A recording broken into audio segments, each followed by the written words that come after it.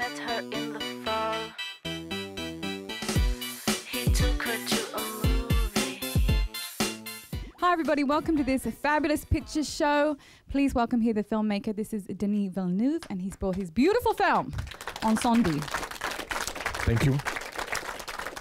Tell us about Incendies.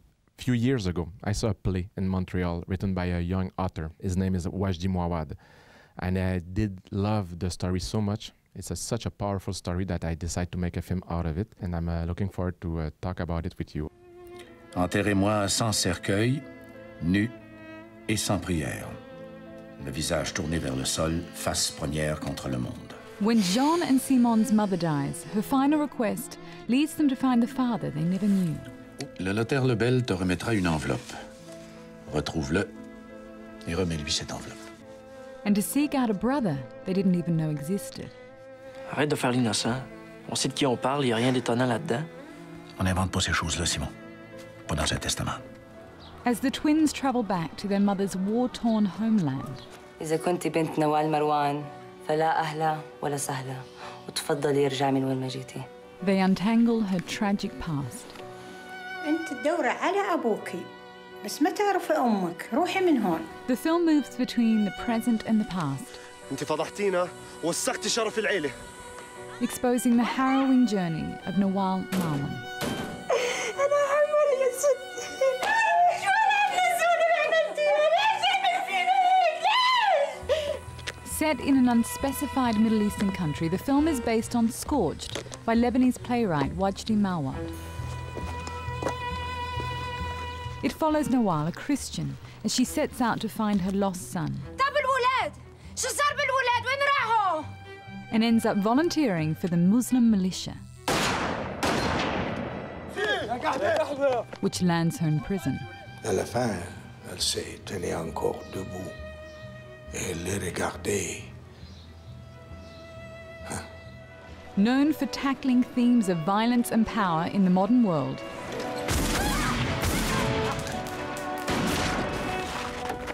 Villeneuve crafts Incendies as a shocking depiction of civil war and muddled identities.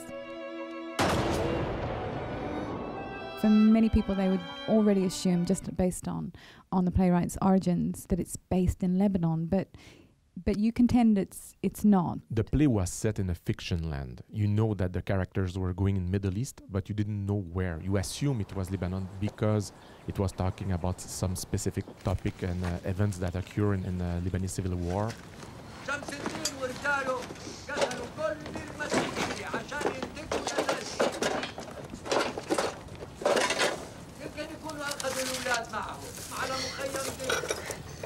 I was tempted at one point to put it in Beirut and to be closest to history, but I realized very quickly that it will be a huge mistake because the film is about ending cycle of violence. It's about peace, it's about anger, and they didn't want to create anger. And the Lebanese conflict is a so complicated conflict. There's 17 different points of view trying to have their own truth.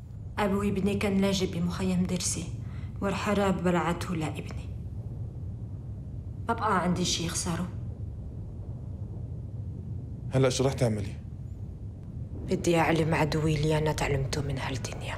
I don't see as many films these days that have a woman as a central character like this, and I think you have an exceptional actress. What for you as a director inspired you to make a film about this woman?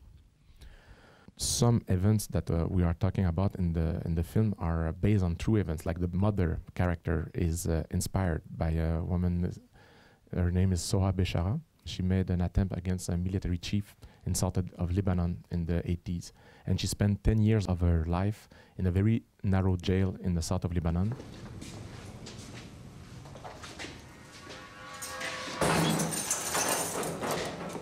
I'll struggle with the woman condition, the way woman has to deal with violence or either sharing power with men in the world, and the way it's something that deeply touched me.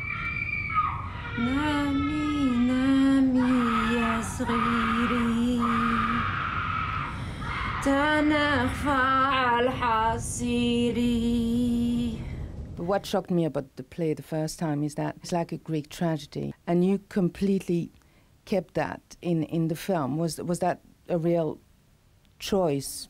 That idea of Wajdi Mouawad to be able to reinvent Greek tragedy with a kind of a detective story inside it, a thriller, and I thought it was a very clever way to approach this subject.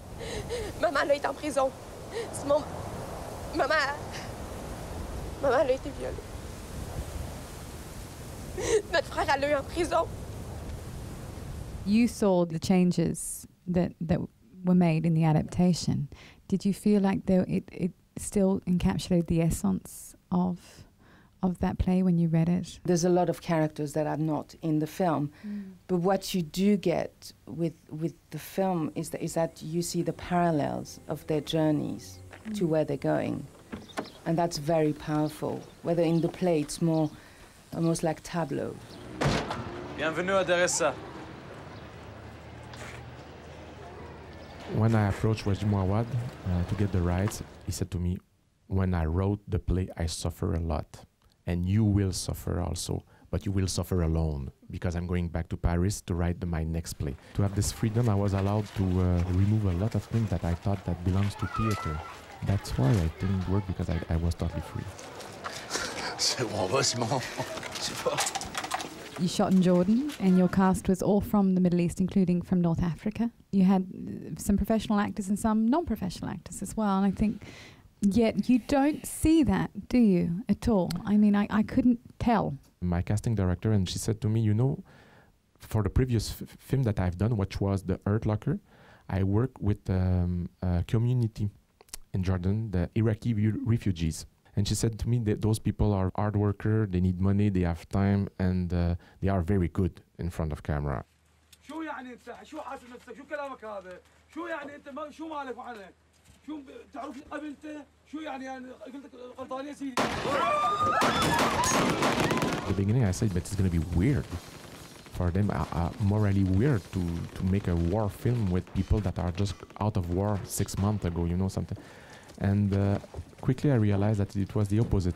Those people wanted to participate to the project because for them it was very important to share that kind of story with the rest of the world.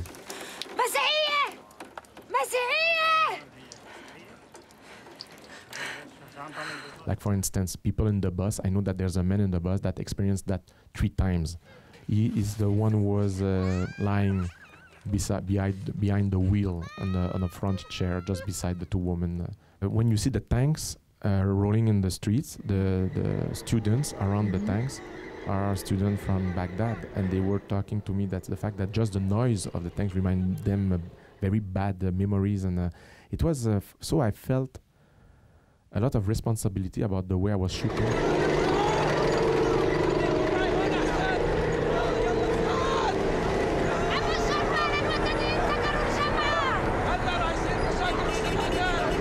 I was kind of pleasantly surprised to hear some Radiohead in the soundtrack. I'd be interested what made you choose to include that.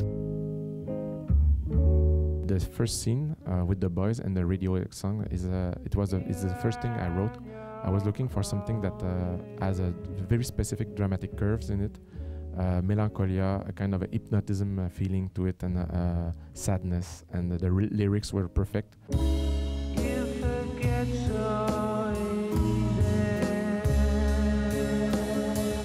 It's just that it was very important for me that the audience knew that I was lying right at the beginning, that it has no historical value, that it will be a point of view of Westerners about a reality that is not his own.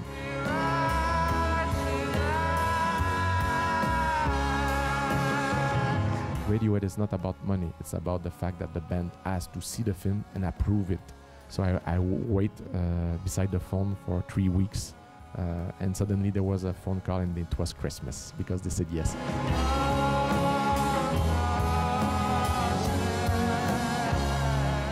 You have a little boy, your youngest child, his son. He keeps saying to you, Daddy, why do you make such dark films, right? But it's because my 2 last films were quite dark. But for me, Incendies is not a dark story.